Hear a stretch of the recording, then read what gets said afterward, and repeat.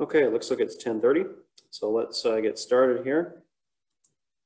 Last day we started topic 9. We were talking about sterilization and disinfection, and we were basically going through some definitions about what sterilization was, disinfection. We also talked about sanitization and asepsis, and we also talked about some of the different ways that we kill organisms. So we kill them by destroying their membranes, we kill them by denaturing their proteins or doing something to their DNA.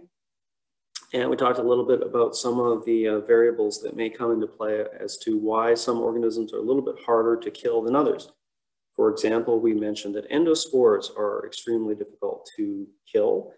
Prions are even more difficult to get rid of, and so kind of depending on what you're trying to do may affect which method you're going to use. So last day, I had finished off on this slide and said we are going to talk about these things here. So physical methods of microbial control, and after that we're going to talk about some chemical methods. And as we go through these, like I said, you've probably seen many of these things before somewhere. So I'll try to point out where you may have seen them before and try to go through what are some of the appropriate uses. Some of them are important uses for some industries and maybe not other industries. So the first thing we're going to talk about is heat. You can see I've actually broken it down to different types of heat sterilization methods. So pasteurization, we have moist heat and pressure, and dry heat. So let's talk about these things. So heat, one of the main things heat will do is denature proteins, and it will also denature membranes as well. You can think of denaturing as kind of like melting. So if you think about a protein, you can see there's our little protein on the left. It's folded, it's nice, it's compact, it's it's in a biologically functional form. When you add heat, it denatures, it melts, and it unravels. That's kind of like what you do when you cook an egg. All the proteins in the egg white in particular are soluble and floating around, and when you cook it, they denature, they congeal, and they turn into kind of a little bit more of a gelatinous, not quite solid, but more solid than they were found in the original egg. So that's what heat is doing. So this is one way to kill things and hopefully sterilize things. So one heat method that you may be familiar with is pasteurization. And pasteurization is mostly used in the food industry for liquids. So all sorts of liquids are pasteurized, milk and juices and beers and all sorts of things. And this is a way to preserve food so that it doesn't spoil and doesn't make us sick. Before pasteurization was invented, actually pasteurization was invented by Louis Pasteur. So hopefully that one is obvious. A lot of people were getting sick, in particular from drinking milk. There are lots of bacteria that can end up in milk naturally that can make people very, very sick. So you can see the whole idea behind pasteurization is we're not going to boil something to the point where all, let's talk about milk. Milk will get really, there'll be a film that will form and the taste and texture changes. So in this method, what we want to do is kind of just heat it quickly for a short amount of time, and hopefully we'll kill most of the microbes. And that's what pasteurization is all about. So there's different treatments for pasteurization. Most of these are done in factories, and they're done in tubes, and so they can control the precise temperature and the amount of time that a liquid is exposed to. And like I said, the whole idea is to hopefully kill most of the organisms and make the beverage or food safe to drink or eat. You can see there's a note there about that we have best before dates. And that's the reason why, is that it may not kill everything. And particularly thermophilic organisms or endospores may survive and eventually spoil the beverage or milk. Best before dates are a little bit of a guesswork, and I don't know a lot about the food industry. I think that they are not even mandatory by the food industry, is my understanding. But they're put there to hopefully give at least the grocery store an idea of when to take it off the shelf. I had a friend who, her family used to own a convenience store, so they had to take everything off the shelf on the best before date and replace it with new stuff, but they didn't want it to go to waste. So she actually knew for every single product how long it was actually good after the best before date. So I think white milk, it was like 3 or 4 days. Chocolate milk, she said, always went bad on the day of, and so on. So somebody's mentioning here that she makes yogurt and she lets the milk reach a boiling point and then cool a little bit. Yeah, so boiling something is slightly different from pasteurization. Pasteurization is just for a brief amount of time. Boiling for sterilization is done in a lot of food preparation. If you ever make jam or jelly or yogurt, you might boil something, and there's different protocols. You boil it till it reaches a full rolling boil, or boil it for 5 minutes, and so on. And but it's the same idea. We're adding heat to try to kill any microorganisms that are going to ruin your food. And so that's really what boiling is. And this is a classical method. Sometimes you see it on, old movies where somebody's, dressing a wound. Let's say it's a war movie, and they're boiling all the tools and the dressings before they put it on the wounded person or whatever. We do have better methods. Excuse me. We do have better methods nowadays besides boiling, but it will work in a pinch. But you see this note here is that boiling may not destroy endospores. And this is a big concern that we have, because there are some organisms that form endospores that are very significant pathogens. So what can we do against endospores like this one here? I mentioned I was going to come back and talk about C. diff. C. diff goes by a whole bunch of names, by the way. It's Clostridium difficile.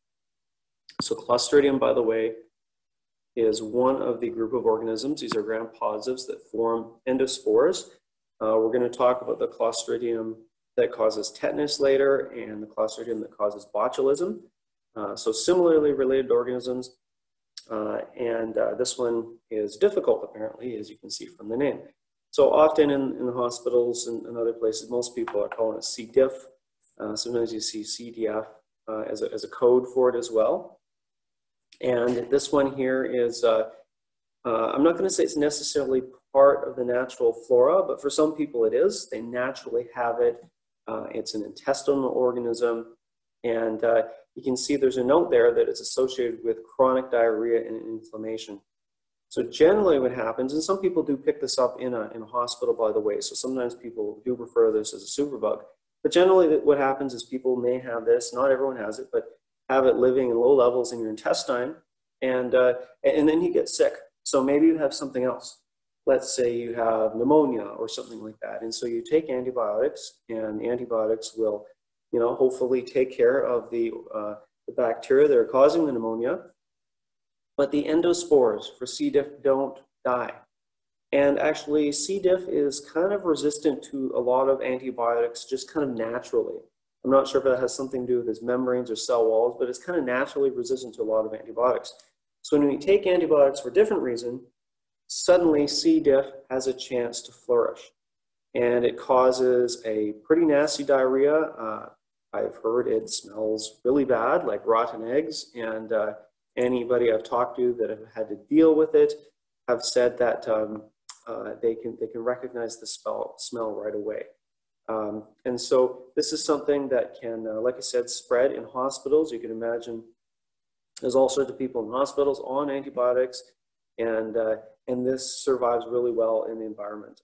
One of my colleagues had it. I can't even remember what he said he was sick for, and I can't even remember what he said they put him on. But so sometimes this is referred to as antibiotic-induced diarrhea. So maybe I'll write that down. Antibiotic-induced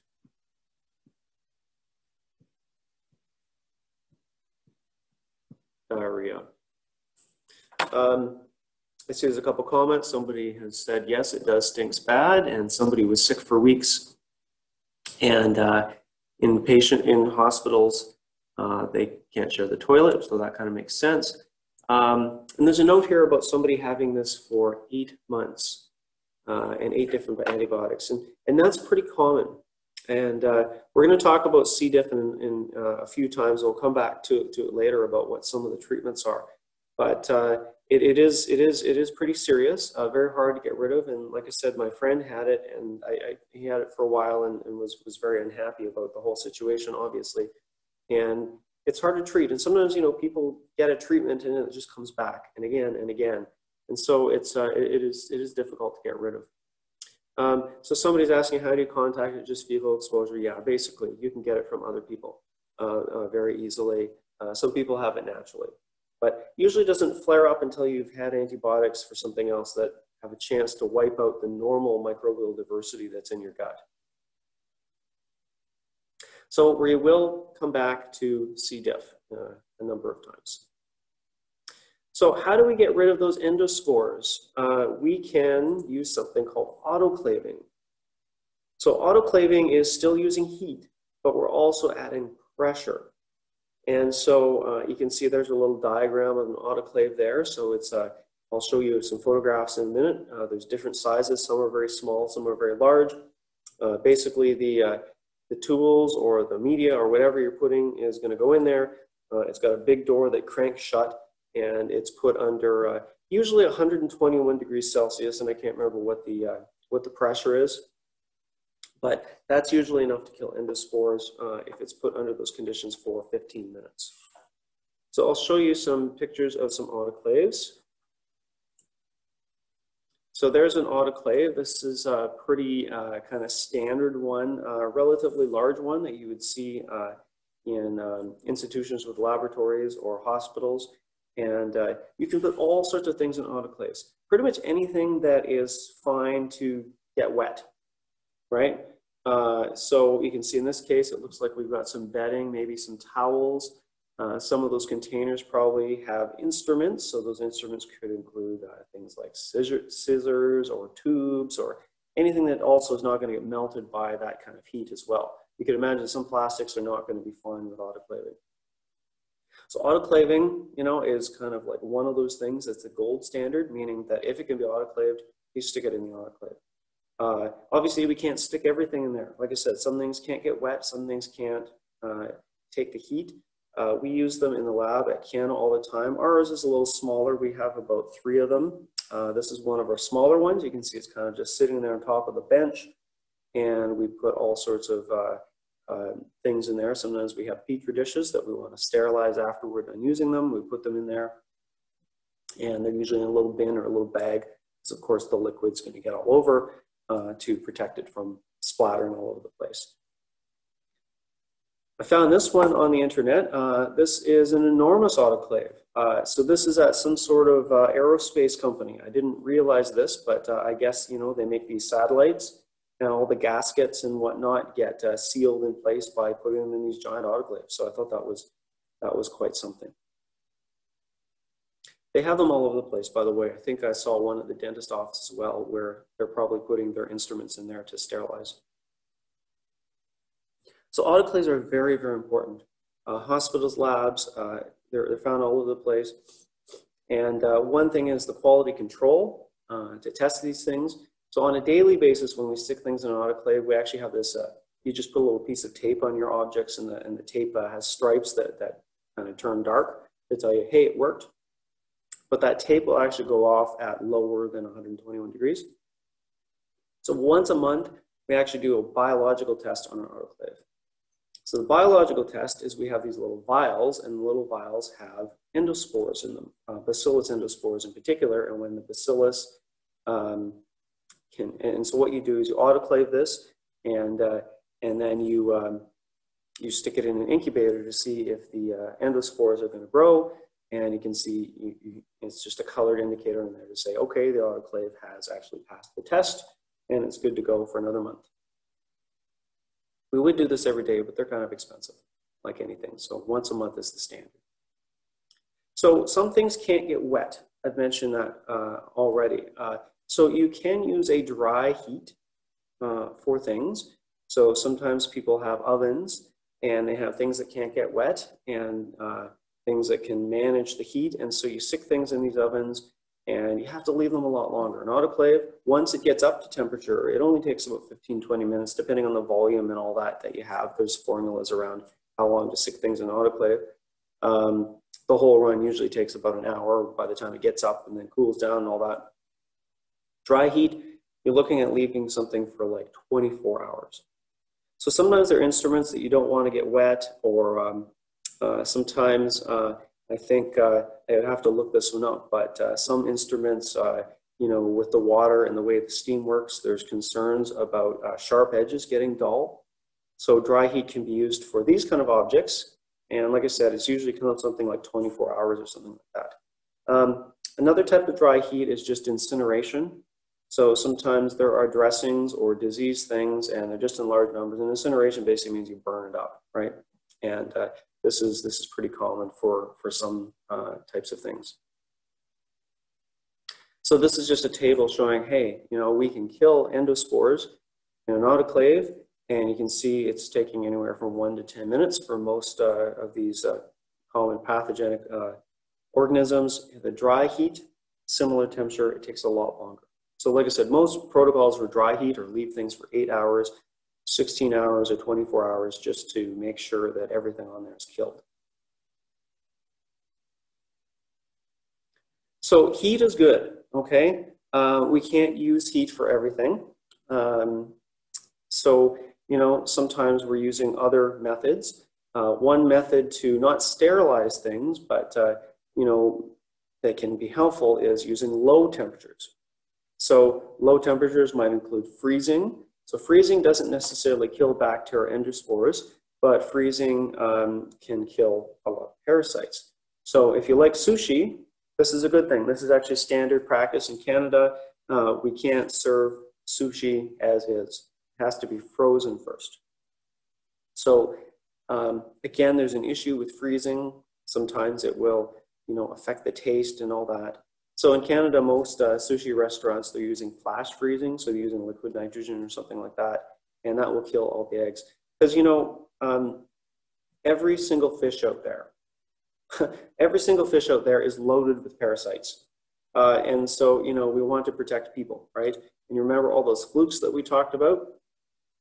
And, well, we're just trying to protect ourselves against that. So, they're found in there in eggs and little larvae that are all microscopic. And like I said, we want to protect ourselves.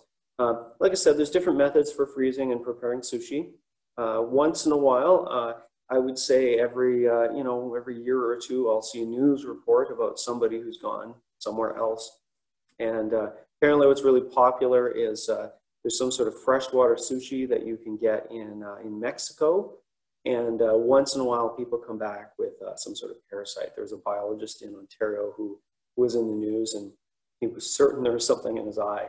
He eventually pulled a worm out of his eye, and then they identified it as related to this freshwater sushi he had in Mexico. So I thought it was kind of interesting.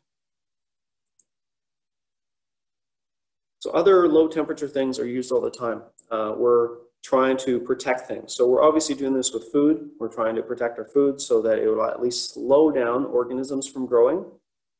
Not everything will be slowed down. We mentioned molds and listeria as well, and we're also preserving the biological integrity of a lot of things in fridges, such as vaccines and other preparations that will, eventually, they have their best before dates. And if you want to keep them fresh, we need to maintain the cold chain. This is a big issue for vaccines in developing countries, right? So, you need to deliver vaccines to places without electricity and all that. And so maintaining the cold chain is a big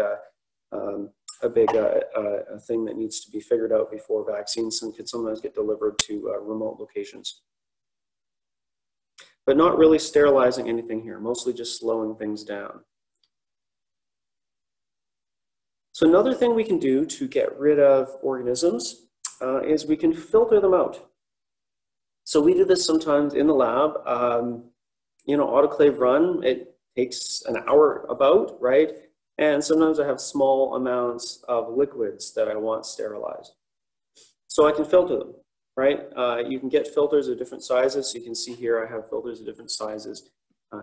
This one here is the most commonly used filter, is the 0.22 microns. That will get rid of most bacteria, probably not viruses. Usually contamination in my things in the lab is bacterial, so I want that.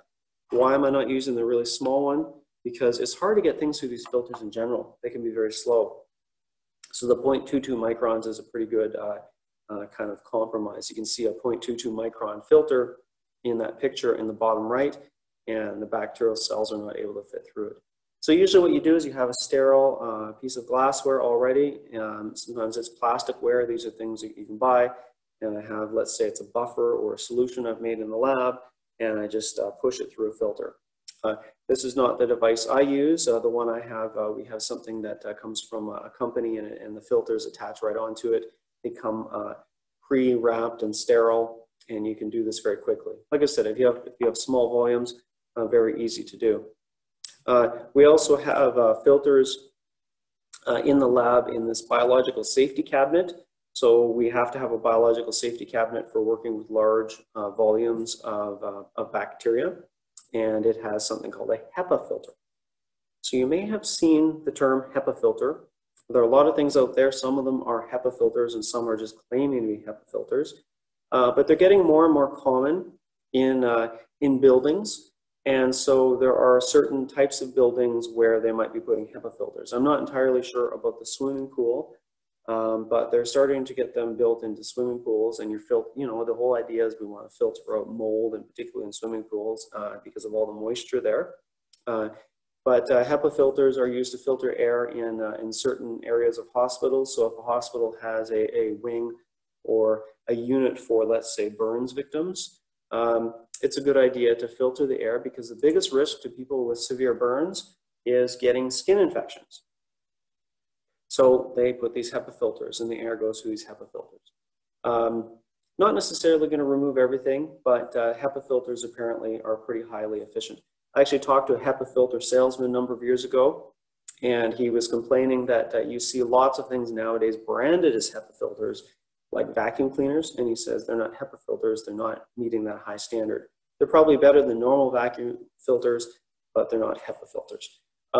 So like I said, this is pretty common for a lot of equipment nowadays, and starting to get built into certain buildings if they're concerned about air quality, particularly, like I said, areas of hospitals that are dealing with burns victims. So large hospitals might have these, and newer buildings, obviously.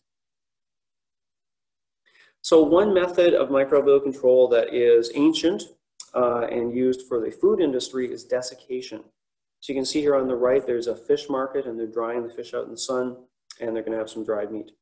So desiccation does not sterilize things. It just removes the water, and the microbes aren't growing because the water is gone. A lot of endospores, a lot of microbes will kind of go into a dormant state, and as soon as water returns, we can have more microorganisms there. So desiccation is actually a big concern in hospitals, that microbes are sitting somewhere, dried out, and just ready for reinfection. So things like beddings and dressings and things like that are things that have to be sterilized before they're reused. And in some cases, we sterilize them before we throw them out. And it just depends on the context. Okay, so autoclaving, very important, right? A lot of these other methods just have their little places. Another big method that is getting a lot more press, particularly lately, is radiation. And there's different types of radiation that I want to talk about, but the big one is UV radiation. So somebody's asking about using salt as a desiccant. Yeah, so I think I have that on in the actual notes about osmotic pressure, it's usually called, meaning you're sucking up the water using salt, but it's really the same idea, drying something out using just a different method. Yeah, so let's talk about radiation. And so what is radiation? Radiation is energy found in different types of we've got microwave radiation, we've got UV visible radiation and things like that. And you can see in my note here, it says good for sterilizing items like plastic that cannot be heated, right? So it turns out there's two types of radiation. We call them ionizing radiation and non-ionizing radiation. So let's take a quick look at both of them, and they both have their uses. So ionizing radiation, if you're interested in the physics, you can see that the wavelengths are actually smaller, and non-ionizing radiation, the wavelengths are bigger. So non-ionizing radiation, whole bunch of things out there like cell phones, microwaves, radios, getting into the infrared and visible range and a tiny bit of the ultraviolet range. As we get into the ultraviolet range, we're talking about higher energy and therefore more damage to something in particular, which is your DNA. So what do I mean by ionizing radiation? Ionizing radiation means it can actually break chemical bonds. It can make ions. So we're talking about things like X-rays, gamma rays, and certain types of ultraviolet light. So UVB and UVC. You don't need to know the difference between all the different UVs. It's just kind of the range of wavelengths and the amount of energy in there. But these are the ones that are going to possibly cause cancer, right? UVB and UVC. Because they're damaging DNA, and when you damage DNA, you can mess with people's genes, and if those genes have something to do with the cell cycle, they can cause cancer. Same thing with X-rays and gamma rays, and so that's why, you know, if you are getting an X-ray or if you're administering an X-ray, you know, people are going to protect themselves. So there's these lead vests, protect all the organs except for maybe the part being irradiated. It's going to be very quick. And the person who's giving the X-ray is usually stepping out of the room. There's kind of a formula in terms of how much distance. I think it's something like 5 meters or something like that. It is usually safe because, of course, if they're running that thing all day long, we want to minimize the amount of radiation you're exposed to. You know, all this radiation can cause cancer, right?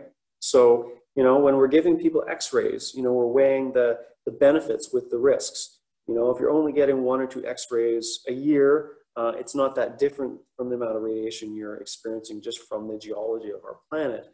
But it is a little bit of extra risk, right? So we do want to minimize it as much as possible. People are starting to use ionizing radiation for doing this on food nowadays. And in the United States, you can see this symbol here, right? In the United States, there are laws that say it has to be labeled. There are food lobby groups concerned that they're irradiating food. Oh no, our food is radioactive. That's not true, right? It's kind of like an X-ray. You turn that X-ray on, it lasts like a second, and then it turns it off. It doesn't mean that your body is now emitting X-rays. It's the same thing with the food. We're hitting it it's getting hit for a short amount of time with some sort of radiation. I don't know if it's X-rays or gamma rays for the food industry. I'm not entirely sure. And the whole idea is they're trying to destroy or at least damage DNA in the pathogens that are on those strawberries. So the pathogens are going to include mold and other things like bacteria. And so you can see that the irradiated food, it stays fresh much longer than the non-irradiated food. But again, in the United States, it's labeled because of concerns from some lobby groups a number of years ago. In Canada, I don't think it has to be labeled, and I'm not really sure what the practices are and which types of foods get irradiated, but you know, something maybe, if you know anything about it, just let me know. I think it's interesting. It works really well. There are lower types of radiation, lower energy, called non-ionizing. So this includes things like microwaves and your cell phone radiation. And so these things here don't damage the DNA, although it's showing UVA is showing here can damage the DNA. As far as I know, it doesn't damage the DNA. I'm going to have to look that up, but I'm pretty sure UVA doesn't damage DNA, but it is enough to give you a suntan and enough to give you heat. As you know, microwaves are giving heat. So this one I'm going to have to look up because by definition, non-ionizing radiation should not be damaging DNA. But again, I'll have to double check my chemistry on that one. So here is one thing that UV light can do to DNA, right? It can kind of swap the bonds around. So if you take a look, this is a thymine here, right? And thymine, and here's another thymine. And so thymine, it's not shown here in this diagram, but it has some double bonds on it. And what the radiation is doing is just making these electrons a little kind of excited. And they're kind of popping out of this thymine here, and they're connecting to this thymine. So chemical bonds are just electrons, right? And so now you have this little funny thing here called the thymine dimer, right? And now it's not normal DNA. Now you have a mistake in your genetic code. And there's a whole bunch of reactions like this. It doesn't just have to be thymines. It could be something else. This is just one that's really well understood. When you have damage in your DNA, you're going to have non-functional genes. So we don't like this as humans, right? We don't want to get too much UV, and we don't want to have skin cancer or other kind of cancers. But if you use this radiation and you hit things hard enough, you can damage enough DNA that they're basically not going to be able to reproduce. So there's all sorts of UV sterilizers out there nowadays that can be purchased. I saw this one on the internet. It was marketed towards, I think, nail salons. So in nail salons, I'm not familiar with nail salons. I have personally not been to one, but I imagine they have all sorts of tools and instruments, scissors and clippers and things like that that are touching people. And so, you know, how do they sterilize these things quickly? They can use these UV sterilizers. Now, these UV sterilizers are using UVB and UVC rays. So these are higher energy radiation, and they're killing things very quickly. So I mentioned that UV sterilization is coming into, it's been in the news a lot lately because there are these companies trying to sell these devices where it's the stand-up UVC lamp. So UVC is very high intense radiation, and the idea is, you know, we want to sterilize these rooms and we want to sterilize them very quickly. So let's stick it in the room. People go out of the room and you come back 10 minutes later and maybe the room is sterile. So I don't know how effective these are. I just know I've seen them in the news and people are trying to sell them. And as long as nobody's in the room, nobody's at risk of getting cancer because once it's turned off. I'm mentioning these because they're very common for sterilizing plastics. So a lot of plastics from companies, you can see I have some plastic syringes, some plastic petri dishes there, and they are going to be sterilized at the manufacturer. And these plastics will warp with an autoclave. And so how do you sterilize them? Well, you just throw them in some sort of UV device, and they can get sterilized that way. And they end up receiving them, and they end up in a plastic bag, so that the plastic bag is sterile as well. So obviously the radiation has to hit it. So if you have something that's not transparent, I'm showing you here this pipetter, and the pipetter has gears and whatnot on the insides. I probably wouldn't be able to sterilize that pipetter because the UV light is not going to penetrate through the dark parts of the plastic. So somebody's asking about atomic bombs and the radiation there. The radiation from atomic bombs is intense. We're talking about really high energy radiation, gamma and X-rays, and I think there's even something that's higher intensity. So that's enough to not just give you cancer, but if you're close enough, you're talking about people with melting flesh and things like that, which is kind of terrifying. I saw this also on the internet. I think I found it on Amazon. This is a little UV sterilizer thingy that you can get. And, you know, if you're concerned, I think they were marketing and saying, you know, if you go to a hotel room, and apparently some people in hotel rooms are really germophobic about the TV remote. And so there was a little video demonstration showing somebody sterilizing the TV remote. You know, and it was advertising this as a good travel device, so you can sterilize what you need to do there. I would be careful though, using it on something like a cell phone. You're going to have, you know, it's going to reflect, and the person could actually get a little bit of skin damage or sunburn on their hands if they're not careful. Particularly if it goes into the eyes, you can get eye damage. I'm showing you another UV lamp there. You can see this one here is, it looks like it's in a vent duct. So this is something I do know they have at McDonald Island in the pool area. Is the air going in and out of the pool area is sterilized by these germicidal UV lamps. And this, like I said, is to cut down on mold and other things like that. UV is also used at the water treatment plant as well as a sterilizing factor. So what does UV do? I think I mentioned already, is it doesn't necessarily kill the organisms, but it damages their DNA so that they can't reproduce. So that's kind of good enough. It means that they're, you know, they might still be able to metabolize at least for a while. It doesn't destroy them outright, but it damages their DNA so they can't reproduce. Okay, so that is our physical methods of microbial control. There are a few other things out there and nuances to these things, but like I said, the big thing here is autoclaving is super important.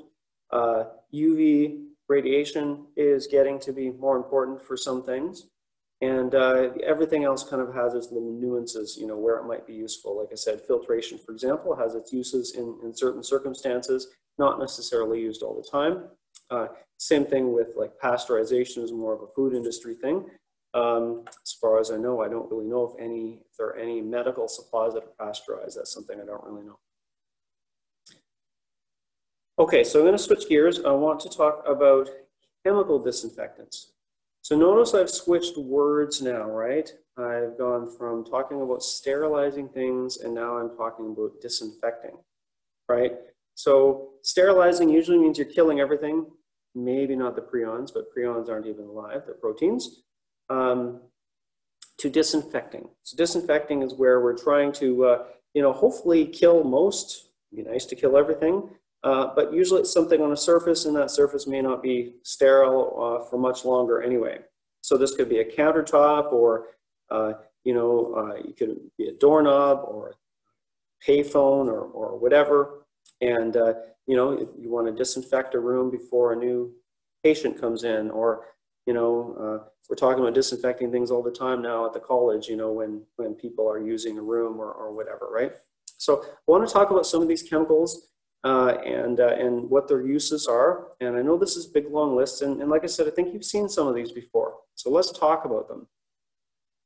First group here are the phenol and phenolics. So there's the chemistry of these things, right? So phenol is a benzene ring with an alcohol group on it. And it's quite a strong reactive chemical. This was actually used by Joseph Lister when the germ theory of disease was kind of a new thing. He was a surgeon and he realized we got to sterilize surgical rooms. And so he was using phenol. And phenol is nasty. I've worked with it and it'll burn your skin and it smells bad. It gives you a headache, but boy, does it work. And so most people who are using some sort of phenolic, which means it's a phenol derivative, and you can see there's a couple of examples there down below, and they're usually less, not quite as strong, but a good thing about phenols is they're very persistent chemicals. So some of the ones that you may have seen before, I know I have some pictures here, are things like products like Mr. Clean or Pine Sol. And usually they add, you know, a little bit of scent to it, maybe a lemon scent or something like that, because, you know, the chemicals themselves do have an odor to them. But they're relatively persistent and they're relatively stable. So that's why they're good for things like doing floors, right? It'll stay on the floor for a while and, you know, do its stuff, you know, act against the bacteria. Phenol is reactive. It will denature proteins and membranes and all sorts of other things. I'm showing this one here. Triclosan. So I'm not sure what the state of it is in Canada at the moment, but it's starting to get banned in a lot of products in the United States. And it used to be found in everything. So what you're actually seeing here is, actually no, it says drug, doesn't it? But you used to see it a lot in, sometimes you'd buy dish detergent and the dish detergent would say antibacterial dish detergent. And that meant it had triclosan in it. For environmental reasons, and of course, you know, if you overuse a chemical, sometimes you start to get resistance. But there's a number of reasons why we're trying to get rid of it in certain products. In some products, it's still a good thing to have, but it was certainly something that was overused. Like I said, it's starting to get banned in a lot of products in the US in the last couple of years. I don't know a ton about that, so something I'd have to look into it. I just know I don't see it as much anymore in Canada, so maybe we're doing the same thing. So that's phenols and phenolics, right? They are very persistent, so that's a good thing. Something on the opposite end of the spectrum that's not persistent are alcohols. So we see alcohols everywhere. Nowadays, we see hand sanitizer all over the place. There's also alcohol swabs that you might have been used on your skin before getting a flu shot or something like that. And they're often found in first aid kits. So alcohols primarily dissolve membranes. So I think I was showing you last day a little photo of some alcohol mixing with a membrane. So anything with a membrane is going to be affected. So you can see in my note here, fungi, bacteria, and envelope viruses. So non-envelope viruses are not usually affected. Most alcohols, we're looking at about 65% ethanol and 70% isopropanol. 100% is actually less effective. This is what the science shows us.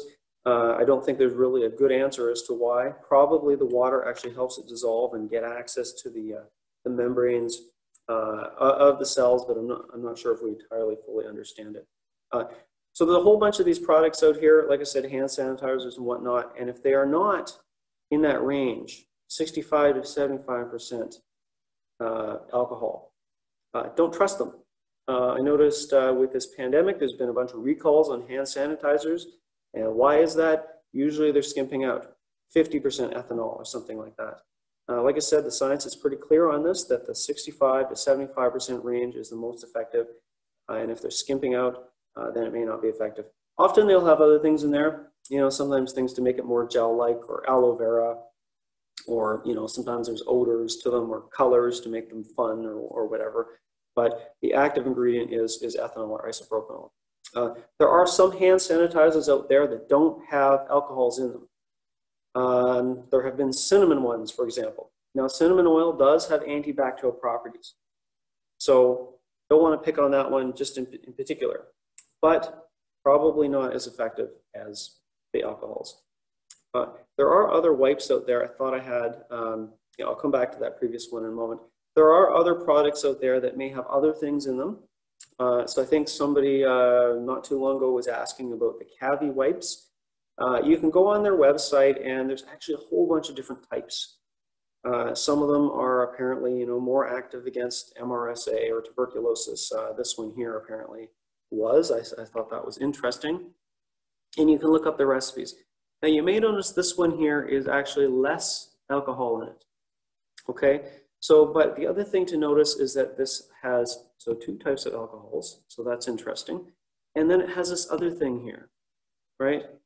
So this other thing here, benzalkonium chloride, is a detergent.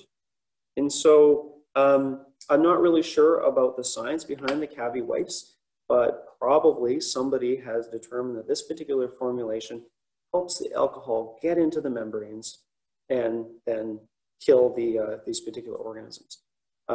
Again, when you're working with formulations, there's probably some, you know, carefully guarded trade secrets, and you know, they're not going to share their data with you. They're just going to give you what they think is important for marketing. And so there's a few different Cavi wipes out there, but you're looking at a mixture of 2 different things. Like I said, a detergent and a couple of alcohols here now.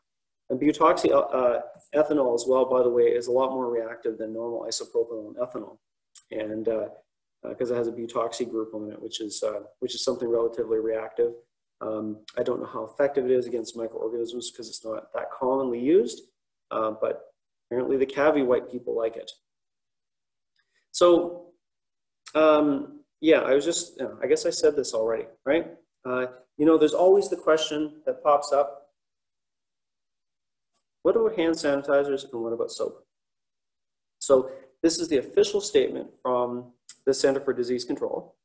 And they said, you want something with a high concentration of alcohol. But notice what they say here at the bottom. Soap and water are more effective than hand sanitizers.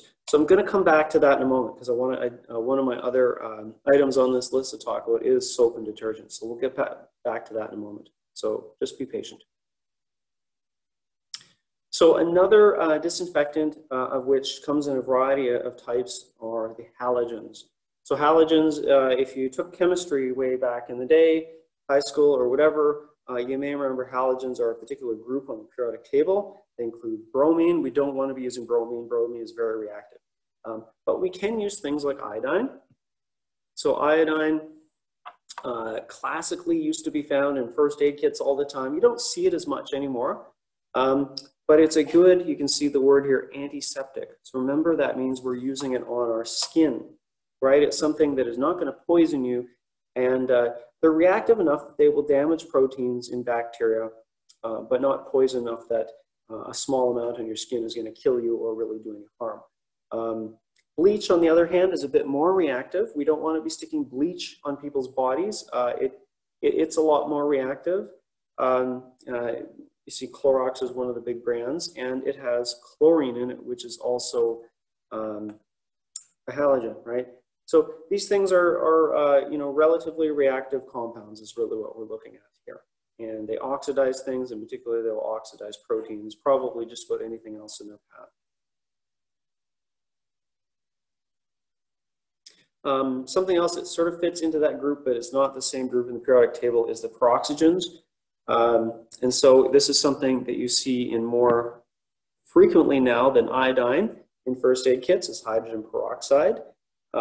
If you've ever bleached your hair, this is what was in the bleaching agent, hydrogen peroxide. And so again, we've got a relatively reactive compound. Exposed to the human body for antisepsis, it's not too bad for short amounts of time. Long amounts of times, it will start to damage things like the color in your hair. But it's not too bad, and you may have seen bubbles, and that's when it's breaking down and producing oxygen. So notice the one nice thing about peroxygens is it is effective against endospores. So that is a good thing. We want to kill endospores. Another oxidizing agent, which is not going to be used for medical purposes, is ozone. So some water treatment plants, for example, use ozone, not in Fort McMurray, but some do use ozone as a way to kill organisms in water.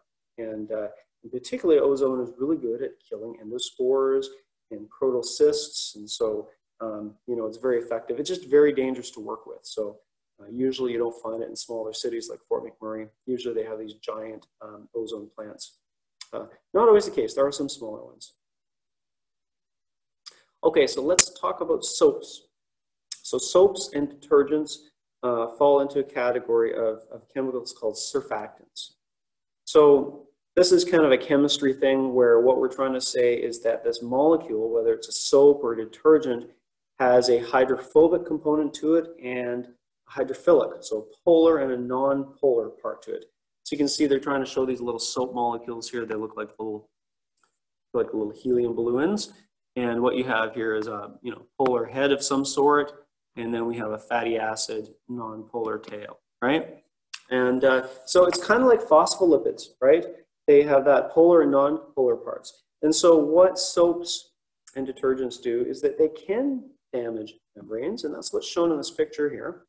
But the reality is the biggest thing that they're doing is they're just getting rid of grease and grime, right? So if you think about it, right, you know, whether you've gone to the washroom or you've, you know, walked around a building or whatever, you touch things and you get dirt particles, other possible things from your food. Your food can be greasy. And within these particles of dirt and grease and whatnot can be microorganisms. So soap is very good at emulsifying, which means getting them into solution, and then you rinse your hands and it's gone. So like I said, not necessarily killing them, but removing them. And this is great, right? You get rid of them and then, you know, problem no more. You know, obviously there's technique to it, right? Some people are lousy at washing their hands. They kind of just pat their hands together and then they think they're done. Other people are scrubbing and they're getting in around their knuckles and they're worried about getting under their ring and their fingernails and all the nooks and crannies, and that's actually good, right? So, you know, just a little tip, they say, you know, wash your hands, try to go for 20 seconds. So in your head, sing the alphabet song, right? So A, B, C, D, E, F, G, and that's about 20 seconds, right? And that's about what you should be looking at. And, you know, like I said, some good technique where you're getting around and getting the knuckles. Obviously, longer is better. I think I've got some other information here about hand washing. There's a Far Side cartoon. You know, imagine if restaurants had this kind of thing outside the washroom. Little sign and bell that said, didn't wash hands. That would be pretty embarrassing for some people, I'm sure. So there are many, many, many studies on hand washing. So I got a couple here to share with you. They're very interesting. Here's one here, right? And you can see in this case here, they took a sample of 51 college students, 102 hands, and they're just, you know, using some DNA tests to see what are they going to find here. So they found almost 5,000 species. That is just mind-blowing, right? Like, That's crazy. Only 5 of which were on every hand. I thought that was amazing. Just to think of all the things people have been touching. I know some people are getting squirmish right now. But it's interesting, right? If you think about all the possible activities people have been doing in one day, most of them normal activities, right? Washing dishes, using the washroom, working in the garden, etc. Average hand, about 150 species. Left hand and right hand were only about 17% the same. So this makes sense, right? Most people do certain things only with their dominant hand. You know, every time I grab my pencil, it's with my right hand, you know, almost every single time. You know, et cetera, right? So here is the other interesting thing here. Women's hands have had much greater variety. And usually I ask people, why? What's going on with women? Why do they get so much more variety of bacteria? Are they that much dirtier than men? And, you know, usually there's an awkward silence. And then eventually somebody in class, you know, puts her hand up and says, because we just do more work. And you know what? I mean, on average, it's true. Okay, particularly the dirty work in particular, on average, women are involved in some of those things more often. So little things like washing the dishes. Poll every household and find out who does the dishes. You know, I'm talking about not loading the dishwasher. I'm talking about who does the dishes by hand. What about changing diapers, right? You know, I think in, you know, every family, there's always somebody who does it more often than somebody else. And the majority of the time, it is the woman. There's other reasons for that as well. You know, obviously, that some of that is anecdotal, but there are studies about, you know, who's doing the housework, and it is true that that women on average do more. But there's other things chemistry-wise as well, right? So women, their body temperature and the pH of their blood, it all varies a little bit with their monthly cycles as well. And so that leads to greater variety on women as well. And I think I guess the last thing I didn't mention was food preparation, of course, as well. And that's going to expose people to, again, a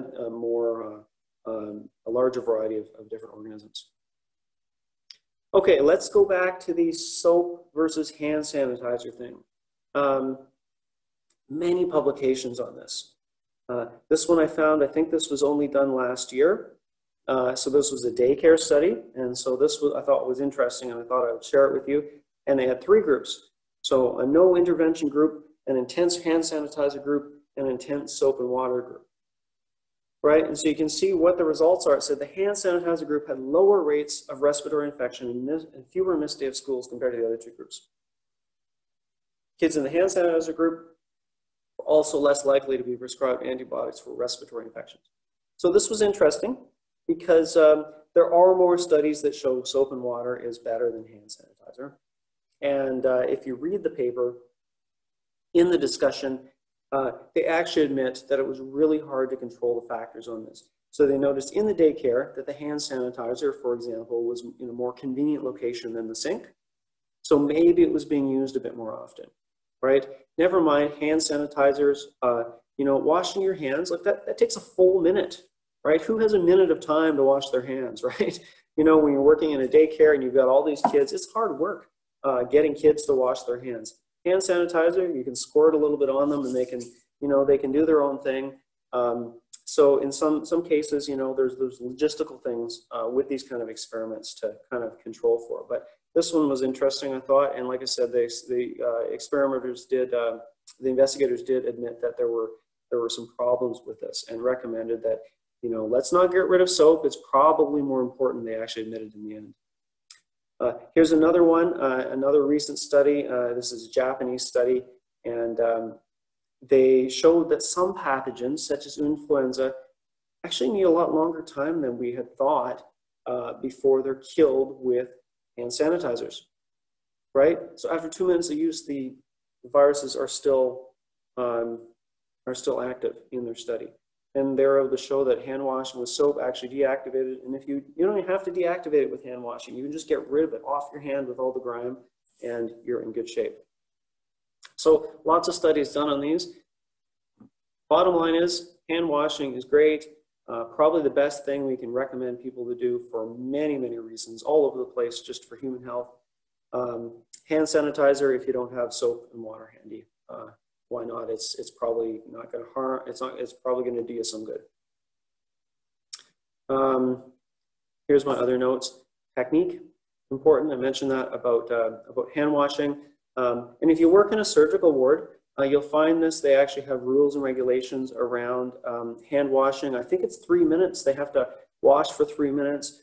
And the surgeons, like there's a timer. And I think in some cases, it even has to be witnessed that they're washing their hands, and they have a little scrub brush and, all those kind of things around it. Notice this note here. Hand sanitizers are not very effective against norovirus, Giardia, and Clostridium. So why is that? Norovirus is a non-envelope virus. Giardia has cysts. Clostridium has endospores. All these things are very resistant against hand sanitizers. So this is why hand washing is the gold standard, because all three of those things are nasty, very nasty. We do not want to get any of them. So I just wanted to show you this here. This is another antisepsis wipe, and this has a detergent in it. This is the same detergent I showed you before. I can't remember where I picked this one up. I actually found it somewhere. Maybe it was at a doctor's office, and they had some sitting around, and I took a photo of it. And you can see it's not alcohol using this detergent. This detergent here, I did look it up, and it's quite strong, right? Which is why it's such a small concentration. I don't know a lot about the chemistry of this particular one, but it is quite a strong detergent. Okay, so moving on to heavy metals. And we don't exactly use heavy metals that often anymore as chemical disinfectants. Silver is something that used to be used historically. Silver nitrate in particular, you can get silver nitrate. It's a chemical compound. You can mix it in water, and it has very strong antiseptic properties to it. So what they used to do back when silver was not so expensive, believe it or not, silver nitrate used to be relatively affordable. We used to get it from one of the chemistry labs here. I think 500 grams is about $1,200. So that's a lot of money. To spend on 500 grams of something. But about 20 years ago, 500 grams was only about $100. So it's gone up. So what do they use silver nitrate for in the hospitals? For babies. So something that is done nowadays still is when you have a baby, one of the first things they do when the baby is born is they put drops of antibiotics in the eyes. It used to be silver nitrate. But antibiotics, like I said, are just way cheaper than silver nitrate. So we just use antibiotics nowadays. And what's the idea behind that? Well, the number one reason is gonorrhea. Gonorrhea in the eyes can cause blindness. And now, obviously, not every woman having babies, in fact, most of them don't have gonorrhea. Usually that's part of something that you're being tested for when you're pregnant and other illnesses that they're concerned about passing to the baby. But there are other bacteria that can cause eye complications. So they find by giving, a drop in each eye of the baby can actually prevent a lot of easily preventable complications. And so very, very easy to do. Mercury is also antiseptic. I hope nobody's using mercury because it is very toxic and can actually cause you to go crazy. So something else that is kind of making a comeback, and I've seen, again, some ads on this, is copper. You can see I have a Petri dish here, and some old copper pennies are put on the Petri dish. And where the copper is, there's no growth in the microorganism. Historically, people will have these copper jugs, and water stays fresh in them. And like I said, you're starting to see some advertisements around copper, people saying you can buy copper doorknobs, and that is going to protect you at your home against pathogens and whatnot. And it's true. Copper has antiseptic properties.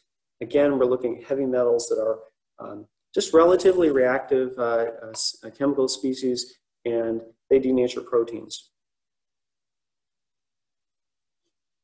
Okay, so we're almost done with the chemicals. I know this is a lot of chemicals for you, right? And lots of different names. And if you're really familiar with chemistry, you're like, oh yeah, aldehyde, no problem, right? So I'm trying to point out, like I said, where you may have seen these things before. Aldehydes, you may have seen them before, but you had no idea. And there's a whole bunch of these aldehydes out there. The classic aldehyde is formaldehyde and glutaraldehyde. We don't use that anymore because it is carcinogenic. So we do not want to be using carcinogenic things. But there's a whole bunch of other compounds that are aldehydes. So if you're really interested in the chemistry, this here is an aldehyde. It looks something like that. We have a carbon double bonded to an oxygen and a hydrogen. So what does that mean? It means it's reactive. It's going to react with proteins and it's going to damage them. So why are aldehydes important? They're cheap. Super, super cheap. You can buy these giant jugs. Here's one here, OPA, so that's orthophthalaldehyde, I guess. That one's really common, and you're not even going to use that direct. You're going to dilute it, right? So you're probably going to add, you know, a little bit and then a liter of water or something like that. And whenever you see disinfectants, almost everywhere, often you see aldehydes, sometimes bleach, right? Just kind of depends on who's using it. So you may see people disinfecting something in a store that you go to. Janitors have these in their closets everywhere. Like I said, super, super cheap. And that's kind of the main reason why we're using them. There's a whole bunch out there. There used to be one, we used to wipe our bench down in the lab. I have no idea what it was. I know it was an aldehyde and it was pink, so we just called it pink death. But like I said, it was super cheap. You get these giant jugs of it. You just add a tiny bit to your squirt bottle and the rest water, and it's disinfecting all the surfaces. So this is why aldehydes are important. They're very cheap. Bleach is very cheap too, so probably most times people are using one or the other. Bleach has often a bit more of an odor to it, which some people find unpleasant. Okay, so one other really important compound here is ethylene oxide. So ethylene oxide is a very reactive, very dangerous gaseous chemical. So you can see, again, we have something else that is damaging proteins, but it works so well. So why are we going to use ethylene oxide if it's so dangerous? Well, sometimes there is equipment that, like, what are you going to do? You can't throw it in the autoclave. You can't hit it with UV irradiation. How are you going to clean it out? You know, you can imagine all sorts of instruments. I have an example here, heart and lung machine, right? You're not going to go and disassemble it so that you can put some parts in the autoclave and wipe down some parts and et cetera, right? So they have these machines, ethylene oxide sterilizers, that are found. I don't know if they're found in all hospitals, but I think they're pretty standard, usually in their own special room, a well-vented room, and all that. And these machines are vented very particularly, you know, outside and so on. And the gas goes in there, and it's going to sterilize everything. These are a little bit more common in medical supply company factories. So I'd mentioned before that some instruments, like I showed you, the syringes and the Petri dishes are UV sterilized. Well, there's a lot of things that, again, the UV can't penetrate to it. So they have these massive ethylene oxide sterilizers. And as part of the assembly line, things get sterilized and packaged up and then sent off to you know, hospitals and clinics or whoever's buying, you know, whatever it is that they're selling. And so this is really, really common for some devices that kind of nothing else works for them. And it works really, really well. Okay, so this is the last part of this topic. You can see I've mentioned antibiotics. We're not usually using antibiotics to disinfect things. We're more using them for treatment. Some cases they have been used as disinfectants. Not a good idea. We don't want to have our drugs be useless and resistance evolve, but sometimes you see that. So we are going to talk about antibiotics in the next topic. So I have a few more things to kind of finish up this topic, and I have a Kahoot for you coming up to see if we can discuss these things in a different way. But one thing to talk about is how we can test these things, right? How can we know which one is better than another? Like, you know, you're tasked with going to the store and you see 5 jugs of different types of disinfectant on the shelf. You know, which one's better, right? Obviously, sometimes expense is a big thing and so on. One thing you can do is the in-use test. So the in-use test basically means that you just try it out, right? But you test your environment, so you swab before and after, right? And so this is, you know, something that takes a little bit of time and effort, and there may be some issues with how the area was swabbed and all that. But, you know, this is not a bad thing to do because we want to know, is it working? And it may not tell you exactly how much, but it might tell you it's actually working. So we can be a little bit more scientific about this, and we can do different types of tests. One type of test is called a dilution test or a ring test. And so what we're going to do is you're going to have some cultures of some different types of bacteria, right? So Salmonella or E. coli, so this is kind of your token gram negative. And then you'll have a Staphylococcus, it could be aureus or epidermidis, and this is kind of your token gram positive.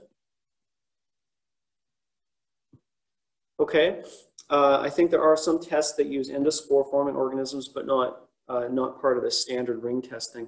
And then Pseudomonas aeruginosa. So what is the deal with Pseudomonas aeruginosa? So Pseudomonas aeruginosa is a gram negative, and I'll say this, it's very tough. So what do I mean by very tough? Pseudomonas is just one of those organisms that is just something biologically about it. It's quite resistant to a lot of antibiotics, just naturally, and also a lot of disinfectants. So you can see how the test works here, right? You have some metal rings. So by a metal ring, it's kind of like basically a wire. It's got a little ring on the end. It gets stuck in the culture, it's dried, and then it's stuck in the disinfectant. And you can see that the disinfectant has varying concentrations, right? So you could make it, whatever the concentration is, 10 milligrams per liter, 20 milligrams per liter, 30 milligrams per liter, and so on. Leave in the disinfectant for 10 minutes, and then you put the rings in some culture media and see if they grow. So here you're actually getting, I thought I had a picture of this test. So anyway, so all you're doing is just testing the disinfectant, different concentrations, different bacteria, and now you have a bar to say that this disinfectant is effective at 10 milligrams per liter. This disinfectant is effective at 15 milligrams per liter. So this is something that can be used to kind of quantitatively give an idea. And this is something that wouldn't be done like hospital. This would be done by a manufacturer. And then they would talk about the standards that they've used. And like I said, sometimes you do see E. coli instead of Salmonella. But gives people an idea of how strong this disinfectant is. Plus, it gives a manufacturer the idea of how much to tell people to dilute it to when they buy it and sell it. Something that is done, you see this kind of thing, usually every year at the science fair, I see at least one project that does this kind of thing. Some kid is testing mouthwash or culinary spices or whatnot. But a quick and dirty way to check something is called a disc diffusion test. It's also called a Kirby-Bauer assay, but named after a couple of people. So what you do is you get a little filter paper and it gets soaked in something, right? So it could be disinfectant, a mouthwash, an antibiotic, whatever. And then it goes on a petri dish that has a lawn of bacteria, and then you look for that zone of inhibition. So you can see on the left here we have Staphylococcus, and everything seems to be still killing Staphylococcus. We have chlorine, we have O-phenylphenol, hexachlorophene, so a bunch of different disinfectants there. You can see E. coli, this one here, the hexachlorophene, doesn't seem to be killing E. coli at all. Chlorine seems to be most effective, the other two somewhere in the middle. Pseudomonas seems entirely resistant to at least 3 of these disinfectants. So, there's the 3 organisms, and you can see the effectiveness right there on them. Very easy visually. You can measure the size of that zone of inhibition and try to make some, conclusions about it. Not quite as scientific and specific as the ring test, but like I said, this is quick and dirty, visual, easy to see, easy to read, easy to understand. Okay, so I'm going to show you this here, and then I have a Kahoot for you, and then that will be the end of the day.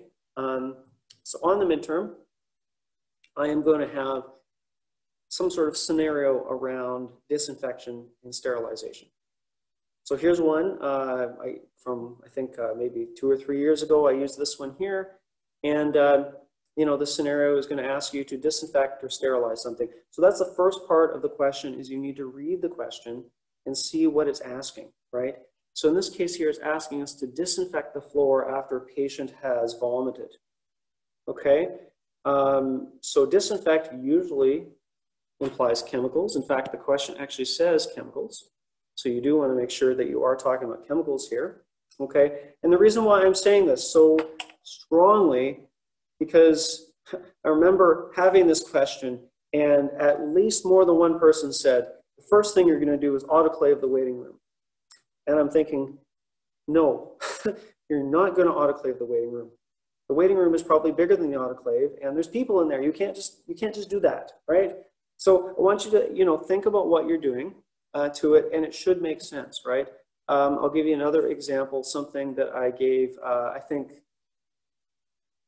I don't remember if it was last year or not, but a tray of surgical instruments, right? That case you would use an autoclave, right? So it's going to ask you to describe some different methods to deal with the situation and exactly what these things are doing, right? And some answers are going to be right. Some answers are going to be a little less right. And that's kind of how it's going to be graded, right? In that you are answering the question and you are giving me a description of what's going on. So make sure you read the question. I don't have the scenario yet. I'm not giving you any hints other than that there is going to be a scenario type question. So when you're studying, what I'm saying is you don't need to learn all the chemicals and all the methods, and I know they're very confusing, but kind of learn the important ones and think about what might be used in, let's say, a hospital, okay? Because that's obviously what's important if you are going to be a nurse someday, is understanding what's going to be used in a hospital. Okay, so I'm going to switch to the Kahoot now, and I've got some hard questions in there, and we'll discuss them as we go along. So you can load up Kahoot, and let's see here, there we go.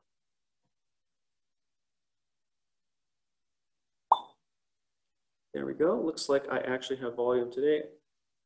Video unavailable, video is private. Okay, I guess I don't have a video for you, but we do have a Kahoot. So load up the number and we'll get started in 1 minute.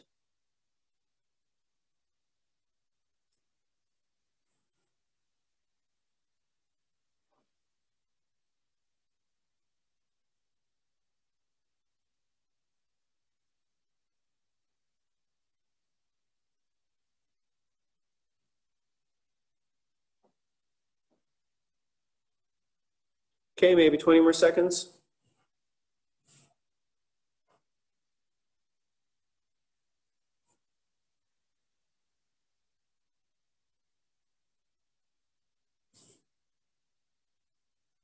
Okay, not a lot of people in there today, but I'm going to start anyway, and there's some good questions here for us to discuss. So if you want to join in afterwards, the game pin number will be at the bottom of the screen.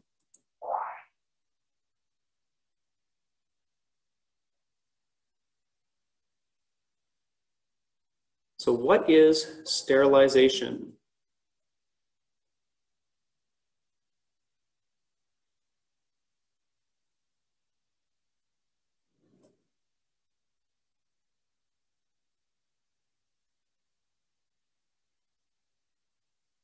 Sterilization, the process of destroying all microbial life.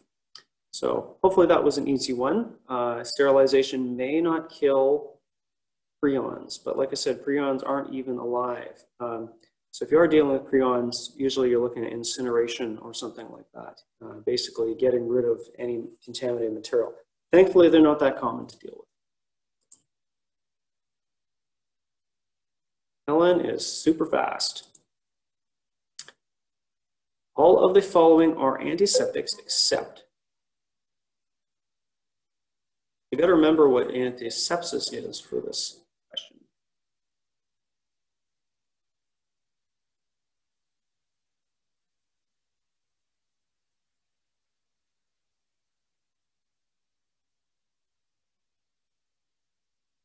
So all the following antiseptics, meaning things you'll use on your skin. So bleach is kind of the one that you probably shouldn't use on your skin. It's quite reactive. The other ones are fine. Probably even prolonged exposure of all those things aren't going to harm you too much, although bleach will.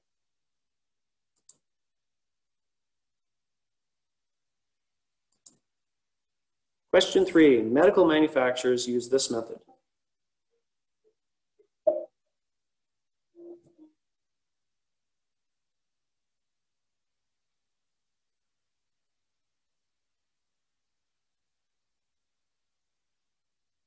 So the correct answer is ethylene oxide gas.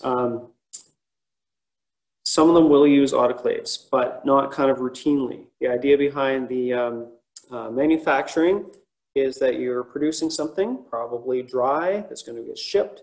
So ethylene oxide gas and UV are the most common for medical manufacturers, unless they're dealing with liquids. I guess that would be the exception. They might autoclave or filter sterilize liquids.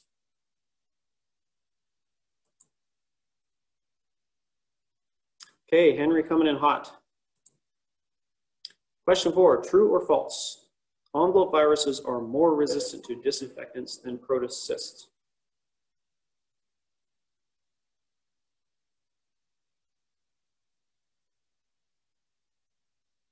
The answer is false. So remember, envelope viruses are actually quite fragile. That envelope, that membrane on the outside, makes it susceptible to all sorts of things like alcohols, hand sanitizers, detergents, you name it. Protocysts are quite resistant, not quite as resistant as endospores, but pretty close.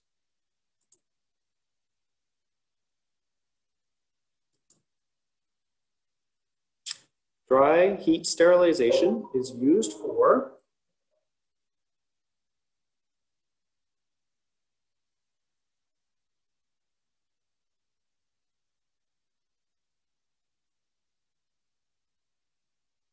items that cannot get wet. So good job.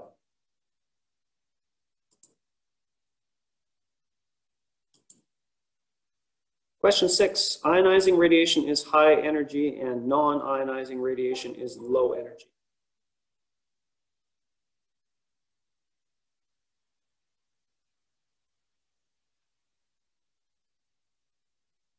The answer is true. Ionizing radiation actually breaks bonds. So we're talking about gamma rays, X-rays, and higher intensity UV rays.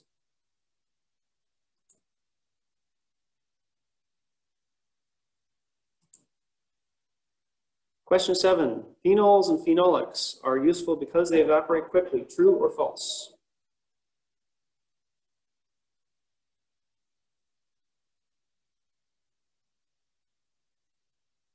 So the answer is false. So remember, phenols and phenolics include things like Mr. Clean or Pine Sol. They're relatively persistent chemicals, which is a good advantage for cleaning floors or surfaces like that. You want them to persist and maybe, do their, have their antibacterial action a little bit longer than if you use something like alcohol, which is going to evaporate very, very quickly.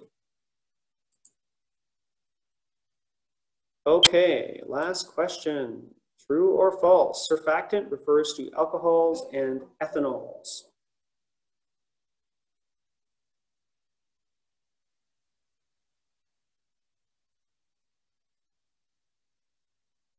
Ooh, everyone's split on this. No, surfactant does not. It refers to soaps and detergents. Alcohols and ethanols are referred to as alcohols. So, okay. Let's see how we did. Bronze. I think I'm seeing some of the same names again and again, so well done, folks. Don't feel bad if you're not doing so well on the Kahoots. Some people are just very fast, and it's more important that you do well on the midterm. So 50% correct from everyone today. I realize there's these statistics. Usually people do a little bit better, but this is a bit of a harder topic, and I did throw some difficult questions in there. So don't feel bad. Whole idea is to study and reinforce and learn for the midterm. So looks like we are at 11:50. So I think that is all for today. So next day we'll be talking about antibiotics, which is one of my, actually I have many favorite topics, but antibiotics has a special place in my heart because I've done a lot of research on antibiotics. And it has, just like I said, that little special place in my heart. So that'll be next day. So I will see you then. Hope you have a wonderful Thursday and a great weekend.